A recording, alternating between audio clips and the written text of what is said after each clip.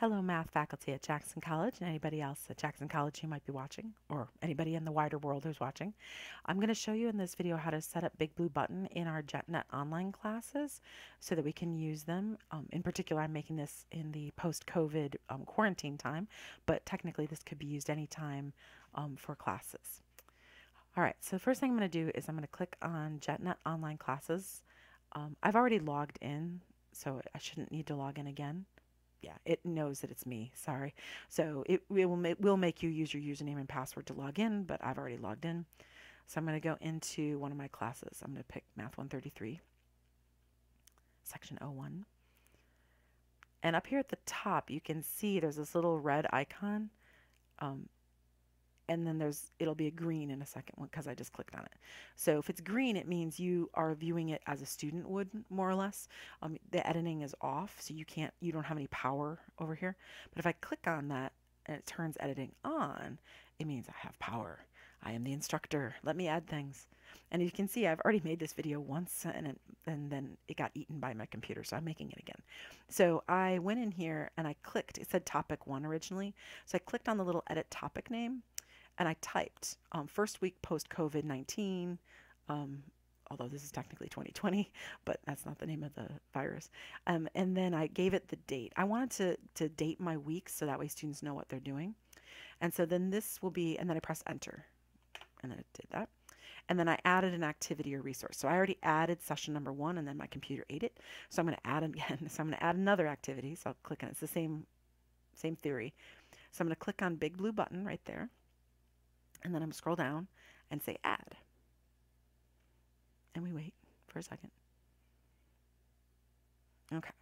So now I'm going to give this a name. So this is BBB session 2.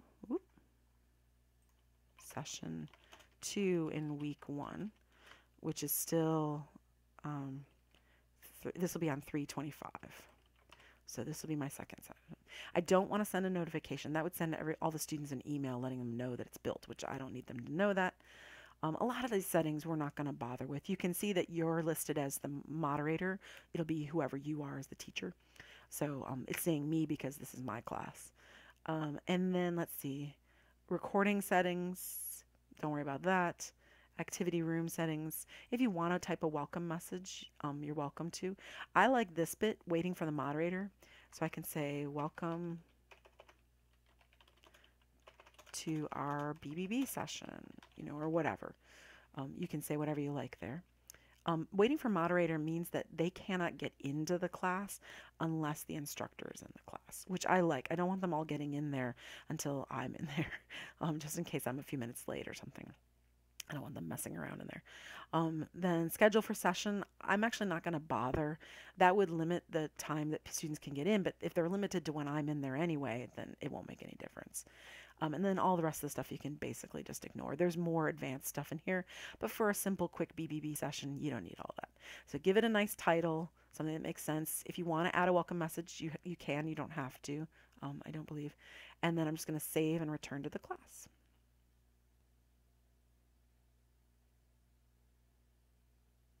And then you can see it. And I wasn't consistent in my naming, so I'm going to change this. I'd like it to be a little bit consistent. So I'm going to take it. This one's session 1, and this is week 1. There, that makes more sense. And then I'm just going to press enter when I'm finished. And there we go. Then they match. Oh, except for the parentheses. All right, so then I'm going to get into this BBB session and show you how it works. Give me 1 second. There we go. Just to keep a nice common naming convention. All right, so now what does a BBB session look like? All right, so I click in there, and then it's going to allow me, it's going to take it a second, and it's going to say your conference room is ready. You can join the session now, so I click join session.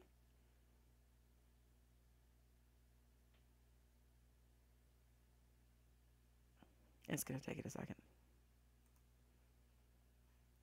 And there it is. All right, so now the first thing it's asking you is, how do you want to join? And as the instructor, it's super important that students be able to hear you. So you're going to want to join with a microphone, which means you're going to need to have a microphone. Now, most laptops have a microphone in them, especially if they're from the college. Otherwise, you can buy a microphone headset. That's what I did. You can get pretty cheap ones for like 40 bucks. Um, and I have headsets, so it's got earphones and it has a microphone piece attached. And mine is actually wired. It's a USB one, so it wires right into my laptop. If you have troubles or you need a headset, let me know and I can see if I can find you one. It might not be the best one, but I can see what I can find. All right, so I'm going to click with a microphone, and then it's going to ask me, am I allowed to use this microphone? So I'm going to say, yep, you're allowed to use the microphone. And first thing it's going to do is an echo test, and I can hear this weird sound thing, so I'm going to click yes. And it tells me that I'm the only person in this conference, and there we have it. And there is saying, welcome to our Big Blue Button session. See, there's a my welcome message. This session may be recorded. It's important that students know that you can record up here with the start recording button. I like to do it when there's a good question. I click on record and I rephrase the question and say, that was a good question. Here's the question, and then here's my response. And then you can stop recording. And then you can post the videos. It'll actually make a video of the entire session that you can access and post into your JetNet class so that any students that couldn't make the session could actually hear your responses and the students' questions and so on. Now, not every student that is in your class, of course, has access to a computer, say, all the time. So they can actually dial in with a phone number. They can use this phone number with this as the conference PIN number, and you can let them know that. So what I do, oh, and then I also click on invite a guest to join meeting. So I click on that. It's going to be this big URL. So what I do is I copy and paste this in to an email for students, I actually text it to them and remind, because I have my whole class in remind, and I also email it to them and say, hey everybody, it's time for our session. Here's how to get in.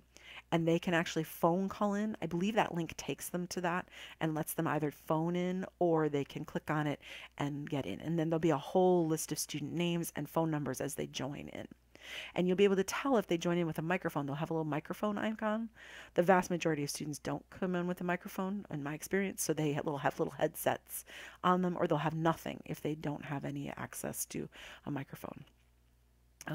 Even if they don't have access to a microphone, they can use the public chat down here, so they can type questions right here, and they can type those questions in there, and you can see them in the public chat. They can respond to each other. You can respond to them in there also, and they can all hear you. It's important that they hear you. Again, if they're having trouble, they can just dial in with their phone number, or with this phone number, and that is their conference PIN, and they should be able to get in. Now, one of the most important features of all of this is the ability to share your screen. So if I want to share a screen, say, hey, I want to share this screen, and I can pick any screen I want. I'm going to pick an application window. So you can either share your entire screen. I have 2 monitors. That's why I have 2 screens. If you don't, which a lot of time I don't always have 2 monitors when I'm running this. I just happen to have them right now. You can click an application window. You can say, hey, I want to share a Word document with those students, or which I like in stats. A lot of times they're asking me questions, and I can click on a Word document and I can share it. Let me click share. And then you'll be able to see it on this screen, and then I can go type, I can respond to them, and so on. So I like that I can share that screen with them or share that application window with them. And then I can type and say, oh, okay, so you want to know, for example, standard deviation, etc. And I can type in here, equals S for a sample, etc. So a lot of times, because we're not doing things that are as calculation heavy, you can use that. Of course, you could also use the equation editor in Word. So if you don't have access to a document camera, you can actually do a lot. Matter of fact, a lot of times when I'm doing statistics question answer sessions, I do not have a document camera. I'm just working in here. And if I want to show that I do an equation, I have math type. So you could probably get a free trial for math type right now, considering the current crisis. I bet you that they're running a special or doing access for 30 days for free. But I can use math type in there, and I can type equations and do that kind of thing. It's not perfect. It's not ideal. It's not handwritten, but it still allows you to answer questions and that kind of thing. Yeah, it's not like me. I have a lot of things going on my computer right now. So, no problem. All right, so Then if you do have an external document camera, which I do, that's another screen you can share. So I can say, hey, I want to stop sharing that screen, or I want to share a different screen. So I'm going to click on this and it stops sharing my screen share. And then I can say, I want to share a different application window. Now, I'm fortunate enough that I have a document camera that's been bought for Christmas a couple years ago, and it's turned out to be a better investment than even he realized. When he bought it for me, he was so excited to give it to me for Christmas. So this is nice because as math instructors, of course, we're used to writing on sheets of paper, and having this rather economical document camera has allowed me to be able to, I can write on this. There's a little bit of a lag time between when my hand went up there and when you can see it. But still, it's better than nothing. And so they can see that camera and they can see its applications. And I could write on this paper and show them things. But again, there's a lag. So just keep that in mind. There's a lag for any window that you're sharing. It has to do with your Wi-Fi and your computer and the processing time and all of that. But nevertheless, it's possible to do so. So my go-tos are either using this document camera or using just Word. Honestly, I've used Word more than anything, and I'm just typing in there. I'm typing answers to questions and that kind of thing. Of course, you can also show them Desmos. You could show them a Desmos window on a Google Chrome tab, because that was another option. Let me go back to stop sharing. And then if I go in here, yeah, it's saying my screen share has ended. Thank you. Then one of the other options was a Chrome tab, which of course, if Desmos is something you're using in your computer, you could say, I don't have a Chrome tab or Desmos tab open, but if I did, I would be able to choose it. I'd be able to select Desmos and show them that Desmos. If you have TI Smart View, you could show them that. If you had Maple, you could show them that, and so on. So if you have access to other programs, you can show them that. And again, the camera I'm using is an IPEVO camera. So IPEVO is the company that makes a IPEVO. So it's a nice little purchase. Again, I got it for Christmas, so it was awesome. And I really enjoyed it. Well, actually, I didn't enjoy it so much on Christmas Day, but I have come to enjoy it a lot. He was right. It was a good present for me. All right, so one other feature about this is the recording. So when you record, I believe that JetNet automatically saves the recording. So just make sure that students know they can be recorded, they could be viewed by others, just so that they're not freaked out by that, and they know that, etc. I'm trying to think what else is in here that's interesting. Honestly, I really like it. It's really easy.